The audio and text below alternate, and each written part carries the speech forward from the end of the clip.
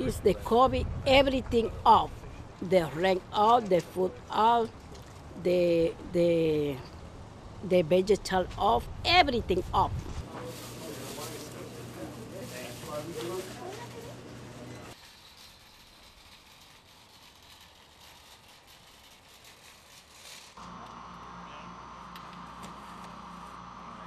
These are some of the items that we donate. They're, let's say, a little abused or gently used packages that we get. Years ago, everything went in the garbage. Everything went to the landfills, the compactors, wherever it was.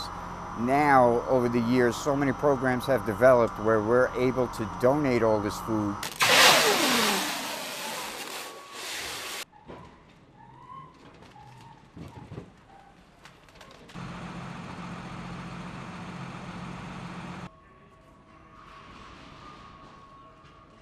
So this applesauce here is actually missing one of the cups. So this can't be sold to a customer, but this can still feed a family.